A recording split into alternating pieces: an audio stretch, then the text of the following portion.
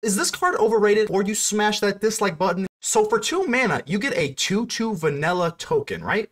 Would you ever run a 2/2 vanilla and think that it was good competitively? But wait, I know what you're going to say. Ranger's class doesn't just give you a vanilla token, mana man. So for 2 extra mana, you get to put a 1/1 counter on a target attacking creature. When you go into level 2, you're going to be able to get your 2/2 vanilla token into a 3/3. But the problem is you've already spent 4 mana on a 3/3. Would you run this thing? It's going to ruin your curve and ruin your chances to be more aggressive. I know, there's a level 3, which again, we've sank 7 mana into this thing, and the only way that this is going to pay off is if we get something crazy off the top of our deck. You could be staring at what, another land, or even another Rangers class. So all in all, I think that this card is just a little bit overrated. Most of my videos are gameplay videos that I put out every single day, so make sure to subscribe, and I will catch you on the next one.